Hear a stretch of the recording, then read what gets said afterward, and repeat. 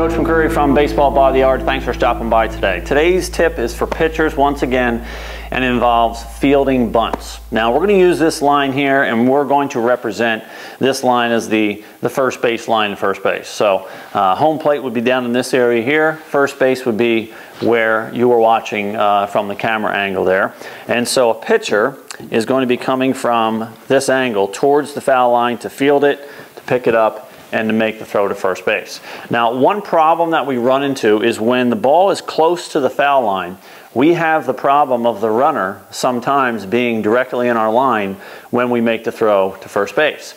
Now, a lot of pitchers are taught to get a better angle to first base after they field this ground ball near the line to come back in fair territory in order to clear the runner so that they can make that throw to first base. But in reality, that's a very tough play, particularly because a pitcher is hopefully flying off the mound, jumping on the ball like a cat, and he has to, with full momentum, get to the ball, stop his momentum, back up in fair territory, and then make the throw to first base. That is a very difficult thing to do.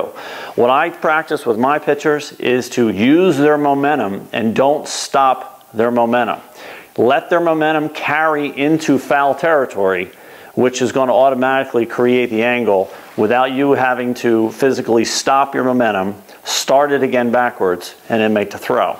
So if I'm a pitcher and I'm a right-hander and I'm flying off this mound, approaching the first base foul line on this bunt, if I'm moving hard, I continue to move to field the ball, I continue to move in foul territory, and then I make my throw to first base in foul territory. Of course, the first baseman has to be pretty quick with his footwork. He's probably going to set up on the inside part of the bag, but when you practice this, the first baseman gets used to noticing you going in the foul territory and having to jump on this side. So it does require some quick footwork on the part of the first baseman to make that adjustment, but you'll find that it's an easier play for the pitcher because he doesn't have to stop his motion. And of course, there's nothing in the rule book that says a pitcher has to back up and stay in fair territory.